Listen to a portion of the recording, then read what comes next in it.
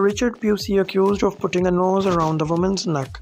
Melbourne man Richard Pusey is back in custody following a police standoff and allegedly putting a noose around a woman's neck.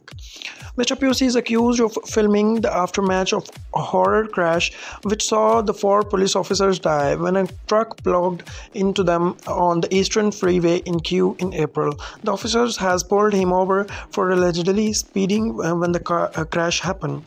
The 42-year-old was released on bail in October, awaiting trial charges of reckless conduct, endangering life, outragging public decency, and drug offense linked to Eastern Freeway incident.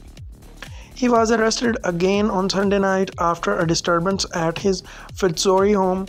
Court documents today revealed the allegedly put a noose around a woman's neck and threatened her. Police charged him yesterday and threatening to kill, false imprisonment, endangering a person's life, and assault. He is also accused of breaking bail conditions and using a phone to harass. Part of Mr. Pusey's bail conditions include a curfew and require him to open the door to police officers at any time, which he didn't do during Sunday's night standoff.